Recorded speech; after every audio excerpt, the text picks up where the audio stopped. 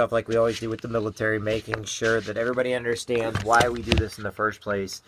And it's not just for military. It's for all the heroes out there and the people that take care of our children, people that make life worth living every single day, the people that are out there giving 110% and they never get thanked. They never get any gratitude from anybody. Also, since this is Wednesday and the weather's starting to get nice, I want to remind everybody, make sure you're doing stuff with your kids. Make sure you're spending time with them. Make sure you're going outside, playing, kicking around the ball, throwing the baseball around, throwing the softball around, maybe going out and bumping the volleyball. You know, do something positive with your kids each and every night and every day, you know. It's one thing to watch a couple movies with your kids. That's awesome. It's another to where every single night you resort in, everybody gets in front of the TV and nobody does anything productive or useful. One thing I try to teach my daughter every day, and these are my opinions, these are my theories, nobody else's, is when you're out there, you know, and this is for us as adults also, you know, we read a good book, you know, read about 11 pages of a book a day, you know, basically read a chapter or two yourself. Have your kids read to you, read to your kids, both of you guys read together, you know, play board games, stuff like that. Things that they're going to remember. You know, I don't have memories of just sitting down every single day with my mom or with family members that are gone, or just watching TV and doing nothing else. No, the memories I have are the conversations we had, the good, the bad, the barbecues, the puzzles. My grandma Coon used to love to play Scrabble. Okay, that's what. But you know, if you ever went over to her house and she was there by herself, you would see that she was playing solitaire. When's the last time you played a game of solitaire? Do you even know how to play a game of solitaire? And that being said, you know, as our kids are getting older, as we're getting older, we must remember that, you know, we always reflect upon the past in order to be able to move forward in the future. And one of the things is, you know, these men and women that are police officers and detectives, firefighters, our truck drivers that are going across, our factory workers, our nurses, our teachers. They're out there every day, and they are the most motivating stories you can get. Everybody always wants to have a little bit of inspiration. They always want to have a little bit of encouragement to move farther and faster in whatever they're doing. But they always forget that right there in front of them, the person that they're actually telling that to is the person they get motivation from. It is the person that they can get pure satisfaction from. You know, your kids, what their job is. You know why they're heroes and stuff? Because your kid's job is to play. Your kid's job is to have fun. Their job is to put puzzles together. Their job is to build sand castles. Their job is to go outside and dig a hole. All right? And I know to us as adults, we forget what the purpose of a child is. We forget the purpose of when we were kids. What did we think? We can't think like a kid anymore. Why not? Because we don't want to do the kids' activities anymore. Go out and do a kid activity. Go out and jump on a trampoline. I know a lot of parents love jumping on trampolines. Okay? That being said, some of the greatest people that are guarding our borders right now, that are guarding our fences, that are guarding us from the evil outside trying to get in, is our men and women in the uniform. You know, maybe sit down with your child and write a letter to a soldier, sailor, marine, airman, you know, or woman. Remember, when I say this stuff, I mean women also. We're all equal in the military. But when was the last time you wrote a letter to them? When was the last time you put together a care package for these men and women? Okay, when was the last time you put a care package and took it to a church? I also tell everybody, look, if you're going to go to a church and you want to learn different religions, why don't you just go to different religions? You don't have to be converted or anything like that, but, you know, always respect people by showing an interest in who they are and what they do. You don't have to be just like them, but you can respect them by respecting their values, respecting who they are. Always, you know, always make sure that when you're somebody's friend, you show them the same compassion that they're showing you. You know, they're sitting there giving you their ear all the time, and you're talking it off and everything else. Now, all of a sudden, they want to talk to you, and what's the first thing you do? You're like, why would I want to listen to you? Because they're your friend. Because they're your family. Okay? Now, why am I getting this? I'm taking a different approach to compassion. There's a lot of men and women out there that are depressed. They're down and out. They don't feel like they're good enough. 22 of our veterans, 22 of our active duty military personnel are taking their lives every single day because they're not motivated. They don't feel like anybody cares about them. You know, everybody's like, well, they can go get help. Well, they're not going to. And all you people that think these people, oh, they can go get help whenever they want. I don't need to help them, blah, blah. Look at it like this. If we did not have an all volunteer military, You would be recruited into the military whether you liked it or not.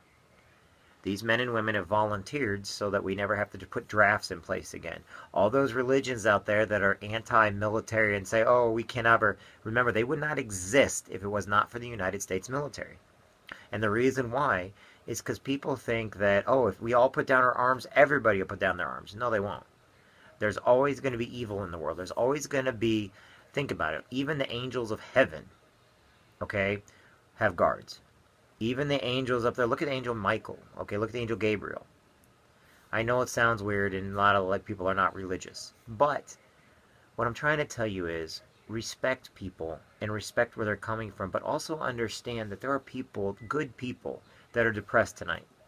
Okay, a lot of my brothers and sisters, they're not going to make it till tomorrow. And I've been saying this for months, years now, every single day, trying to tell everybody. Now think about it, 22 die. 22 take their lives a day.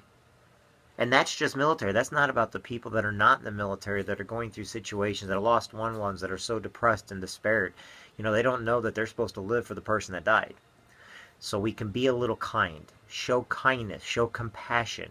You know what? It doesn't take much to smile at somebody. And for all those people out there that think if somebody smiles at you because they're flirting with you and, oh my God, he smiled at me, that means he... No, get it out of your head. Quit being conceited. What it is sometimes it's just somebody being kind and showing you a little bit of compassion, showing you a little bit of happiness so that you're happy too. I know in life that one of the most things we all want to be is desired. We want to be desirable and we want to be desired by somebody. But sometimes, you know what? It's okay to be nice to people. It's okay to have a little bit of jealousy. It's okay to always constantly go out of your way to make somebody else happy. Do it to a lot of people because people need that in life. And that's what I do these for, is because in life we all need a mentor. We all need somebody we can look up to. We all need to be reminded of who we are, where we're coming from, where we're going, and where we're going to be. Okay? And all I'm asking here, it doesn't cost money to be nice. Honestly, it does not cost money to say please and thank you. It does not cost money or time to show a smile, to shake a hand, to say thank you. Okay? It also is one thing that I've never touched on, and it's crucial. It's okay to ask for help when you need it. It's okay to ask somebody, hey, can you help me? Hey, you might not even need help, but you might see somebody next to you that's not doing anything and they might be bored. And if they help you, you can make a new friend. You may not need help or you may not want help. There's a difference. Some of us, we need help, we just don't want it. And sometimes the ones that want help, there's nobody around when you need it. So always offer your hand, that old thing where we used to always see Boy Scouts and people carrying groceries across the street for old ladies. Where did that go? You can bring it back. Go do it again. Go have a lemonade stand. Make the lemonade and just give it to people. I know it sounds weird. Whenever I do a garden in my yard, somebody was asking me about this yesterday. I usually just give all of it to my neighbors. I don't charge for it. I raise the garden because I basically like growing stuff in my garden, and then I give it to my neighbors and my friends. And whenever I have tomatoes, even my neighbors or friends are giving that to their neighbors and friends because I grow too many tomatoes sometimes, and sometimes I grow too much corn. Look, be nice. Say thank you to your leaders in life. Say thank you to those that go out of their way to help you. People don't have to help you and they can still get ahead. But why do they help you? Because it benefits everybody when we show a little bit of a helping hand. Our leaders in life, our priests, our mentors, our uplines, salespeople, factory foremen, we always have people that need to lead. Now here's the difference between a leader and a boss. A leader will lead and go in with you. A boss will tell you to go in. A leader will help you through it by being there with you and putting you up on their shoulders, and they will pull you through it. A boss, he'll sit back and tell you have to go do it. A leader is somebody that will go in with or without you, they're going to do it. A leader is a parent that shows their children exactly what to do because they're doing it with them. A leader is somebody who takes the initiative, takes the bull by the horns, takes the lead at the head of the rope, and starts pulling, and then everybody else joins in because he's leading, she's leading by example. That's what a leader does. A leader leads by example. Not for what they want out of it, but for what the benefit is. In other words, in the Marine Corps, we have all kinds of leaders, starting with our fire team leaders, our squad leaders, our platoon leaders, And what it is they go in first. They will run into a burning building. So you know what else that is? That's called a hero. So our police officers and firefighters are leaders. Why? Because they're doing the things and they're not afraid to do them before we do them. A boss is somebody that tells you to go do it, and he don't care whether or not it gets done or not, as long as he's not the one doing it. A leader and a boss is not a business owner, people. Get that out of your head. Anybody that says, well, wait a minute, I'm a boss. No, you got boss and business are messed up. We call them leaders of our communities because they are business owners that are leading the way. They took the initiative to open up the stores. They took the initiative. Leaders are our congressmen. Leaders are people that sit on City Hall. Okay, they're leaders because they go and do it themselves first, and they ask everybody to join in. A boss is somebody that will sit there and tell you what to go do and never amount to anything. We've lost a lot of leaders in our government lately, but, like your local hometown heroes, they're leaders. Our people are aldermen and stuff like that. They're leaders because they're going to take the bull by the horn. They're going to wrestle it down. They're going to be there until the end. And you know what? They're the first person in, the last person out. That's a leader. So now that we got the difference between a boss and a leader, we always need to make sure that we're following leaders and not following bosses. Because leaders will lead you to the promised land. You just don't see it right now. In Quincy, Illinois, we've got pretty good leadership. And I'm really proud of our leadership and the people and the men and women that sit on our city hall and, the men and women of our police department or sheriff's department. And that's my hometown. That's where I get all this from. So I know I'm talking to people from all over the world and all over the United States, and they always ask me why. It's because I have had the privilege and opportunity to be friends with, shake hands with, work with some of the true leaders of my life. And now within Legal Shield and what I do there, and within the Marine Corps what I do there, and with the veterans what I do there are true leaders that are grabbing the bull by the horns, and they lead you through it. They will take you to it, and they will lead you through it. That's what a leader is. Remember that. Tonight's Daily Reflections is about leaders. Leaders are those people that go in, our family, our friends, our parents, single moms, single dads, they're leaders. So, tonight I'm going to go ahead and cut this short. I'm going to say a prayer. Then I'm going to say a Hail Mary, then an Our Father. If you're not religious, that's okay. You can still follow along, give good wishful thoughts on everybody else. Hey, look, I just saw my buddy Paul on here. Hey, Paul. He's a leader in our community, too. He's an alderman. He is probably one of the nicest guys you ever meet. And I think I played pool with him a couple times. Okay, so I'm going to say a prayer for everybody out there. And then I ask that you guys give me your blessing, and I'm going to give you mine. And then tomorrow, make tomorrow the best day of your life. But remember, go out there and be a little kind for people. Go out there and teach your kids what kindness is all about. Teach them sportsmanship, but teach them competition too. I don't believe in this, there's no such thing as a loser. And everybody's going to get mad at me for saying that. Look, there's winners and losers.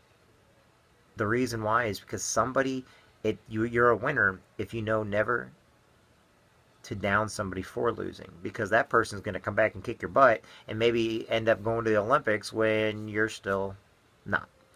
So you don't have to be a bully to somebody. There's always going to be winners and losers. That's the great thing about it. But it's how we react to the losing team or the winning team.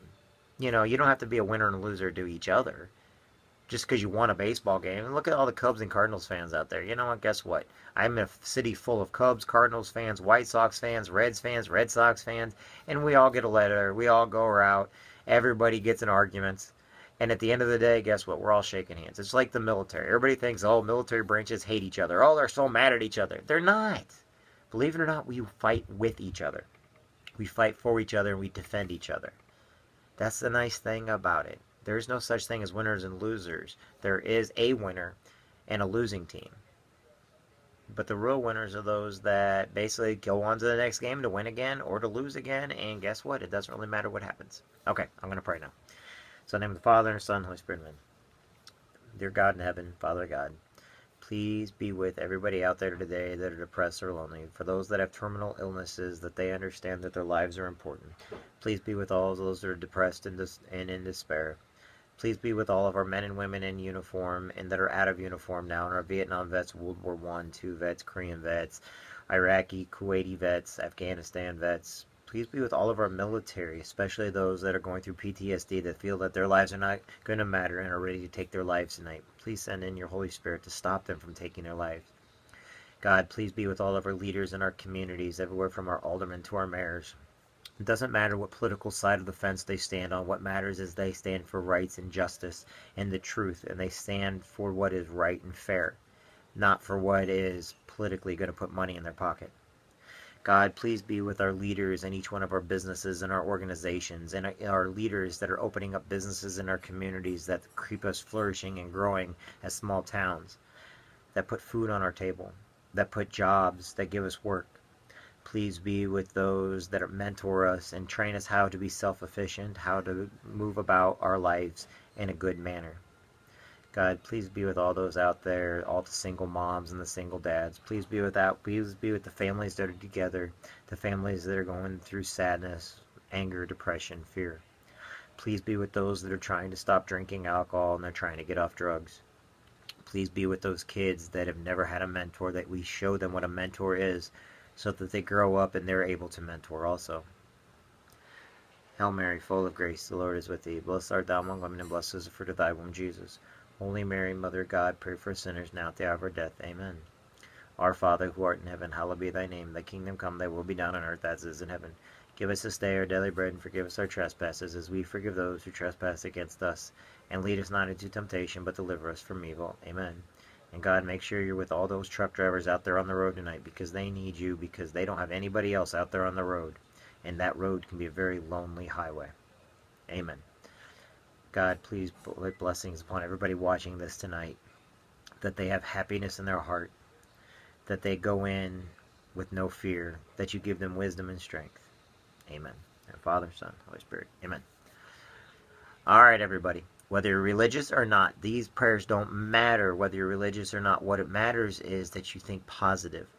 That if you love God with your heart. If you believe in the Spirit, you believe in the Spirit with all your heart. It doesn't matter. What matters is you're a good person. You do things for the right way. What matters is that you're a good mom or a good dad. And you know what that means? That means being a leader. Today is about being a leader. Leaders lead. Okay? People that think, hey, I'm a new boss. Great, I'm glad. You know what? I've seen bosses, and I've seen leaders. I've been in the Marine Corps where there's a boss and there's a leader. Leaders are the ones that you will go to hell and back for, because you believe in them, their cause, and they're right there with you. A boss is somebody that'll send you into the pits of hell, and he don't care if you come out or not. He's just going to send somebody else. Leaders lead. Leaders own businesses. Leaders are factory workers. Leaders are truck drivers. Heroes are leaders. Leaders are heroes. My name is Jeffrey Jansen, and each and every one of you need to know this. You matter. You're important. Make sure you read with your children tonight. Read a book with your children. Read to them. Let them read to you. If you're religious, pray with your children tonight. If you're not religious, just talk positive and do positive things with your children. Call family members you haven't talked to in a while. Don't just post their picture online. Go and call them. Talk to them. Let them know how you feel. Go on Facebook and social media and put a name of a person and tell why they're your friend and why you care about them and why they're awesome. Do it. I guarantee you're going to get a great response back. And if people are negative, get new friends. I will say that until I'm blue in the face. My name is Jeffrey W. Jansen. I'm from that big old city, actually a little town in Quincy, Illinois on the mighty Mississippi River. We may be small, but we got a big heart here. You guys remember, you matter. You've made a difference in people's lives, and your best days are still ahead of you. Your greatest days are ahead of you. Don't get down on yourself. Remember, lift yourself up, lift others up. The more you do for other people, the more you'll do for yourself. It doesn't take money to be kind. It doesn't take money to be nice. And it never takes money to be a leader and a hero. See you, everybody. God bless. I love you guys. Have a good one.